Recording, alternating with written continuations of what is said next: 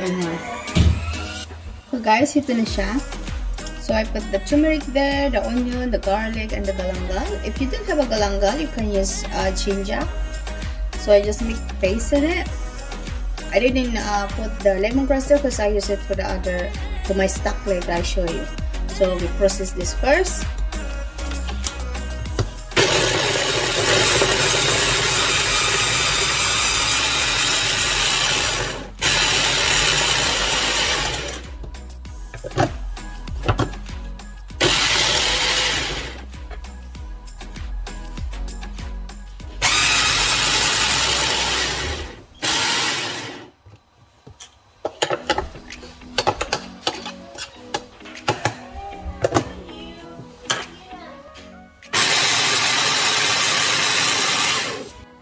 Okay guys, ayan na siya yung paste natin. And then, you can use, you can put chili. I didn't put chili because when the soup cook later, because my daughter don't like a chili. So, ayaw niya na maanghang, but we love anghang dito sa bahay. So, what we did is we make our chili oil. So, yeah. And this one is no chili, but you can put chili when you process this. Okay, for my stock, nagpakulo, I boil water. Yan. Tubig pa lang yan. That's only water. Then, I put the lemongrass there. The lemongrass. And, I put ginger to the sliced ginger. Okay. Anyway, this is the lemongrass, the white part, and this is the leaves. Some people didn't use the leaves, but I do. Kasi nandun din yung lasa niya. Mas ganda rin my leaves. Yan. So, anyway, it's your choice. But ako, it is one. Put it there. Kasi kumukulo na siya, so I put the pork. This one. Malinis na to, guys. Yan. And then later, when this is cooked, I just slice there. Slice ko mamaya yung pork when it's cooked to a small pieces. Small bits. Okay? Kasi yung water niya, yun ang gagawin natin sa sabaw mamaya, yung base ko mamaya. So, yan. And then while boiling, you can put salt if you want, or patis. Ako, I put patis para the water may lasa na siya. And what is it? Paminta. Okay guys, ito na yung pinakuluan ko. Pinakuluan ko siya ng 1 hour para malambot yung baboy. O 40 to 1 hour. 40 minutes to 1 hour. Ayan, tatanggalin ko siya dyan. And then remove the pork here. Kasi, i-slice ko po. Slice ko siya. Tapos, itong stock, isi-set aside natin for a while. Hanggang sa ready to, ano na siya, use mamaya. Hihiwain natin to na maliit. Ganito. Tapos, hiwain ko ulit. Tatatluhin ko siya. Ayan. Ayan na guys, nahiwa ko na. Okay? Gawa na tayo ng soup. Sa ating pot. Let's proceed. Lagyan tayo ng oil.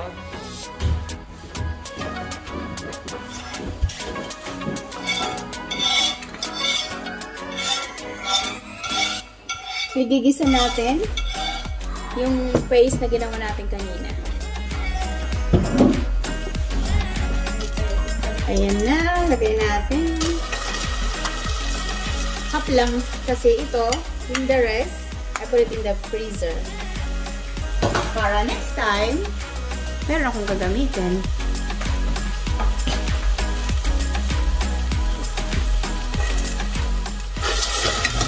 Sangkot siya natin. Mainit ha.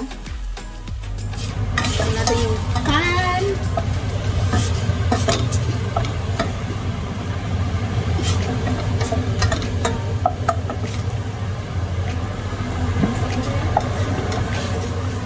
Ang bango ng aroma.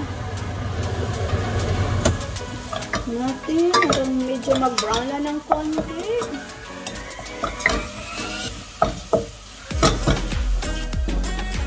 Ayan guys. Nakita nyo medyo nagpula-pula siya ng konti. Eh kasi kung shrimp yung ginamit kong stock, hindi ko na dapat gagawin ko. Ano siya? Atsuete? Parang anato. Kunti lang para mapula-pula. Kasi yung Tom Yam, mamula-mula siya. Dahil doon yung sa shrimp. Eh, wala akong sa saka my family member may allergy nga. Kaya ito na lang. Yung substitute, diba? Gawa-gawa na nila ng paraan. Ayan. Kunti lang. Ayan. And then, we put the stock, yung pinag-boil ko ng pork. Lalagay ko siya. Ito na siya. Ibubuhos ko na yung stock.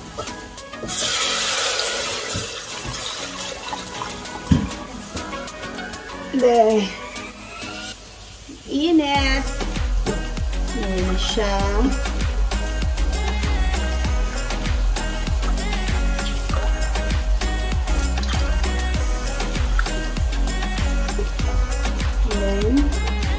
We put salt and pepper or patis or fish sauce. Bigyan ko siya ng fish sauce, patis, timplahan, tikman, kung hindi pa kaya yung lasa, asinan.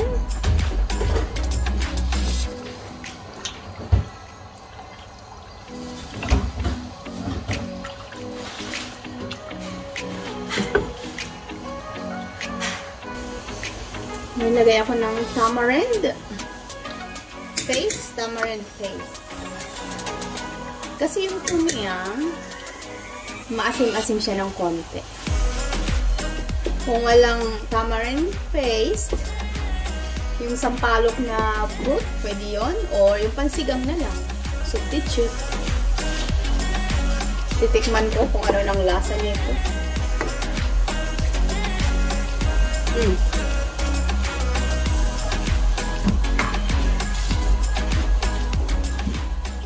Masarap na siya. Then, lagay ko na yung, I put that, what is it? Lime leaves, kaffir leaves.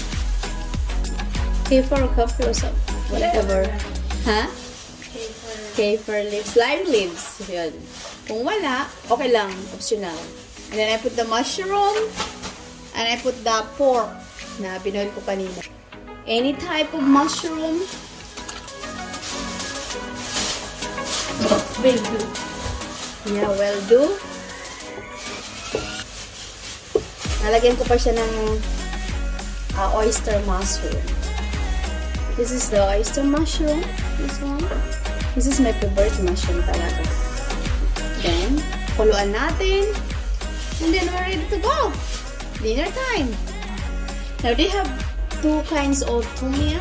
If you want the creamy one, the Tom Yam soup, you put, other people put coconut milk or evap milk. But for me, I just want like this kind of soup. Natural.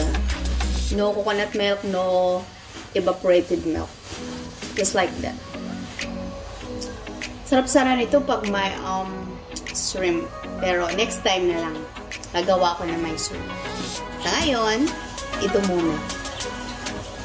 Ayan siya guys. Kumukulo na. Malapit na tayo kumain. Ayan.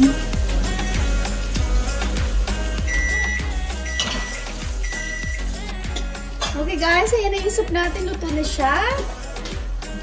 The best part of cooking. Always eating. Guys. Test na. Soup. Na. Mainit. Someone wanna taste this one? This girl here.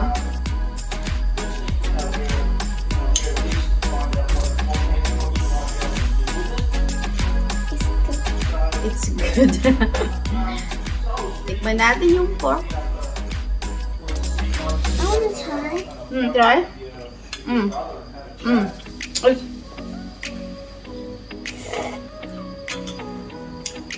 It's hot. Guys, thanks for watching. It's really good. Simple soup only. If you don't have shrimp, pwede naman chicken, pork like this. Yung pangkulay, to.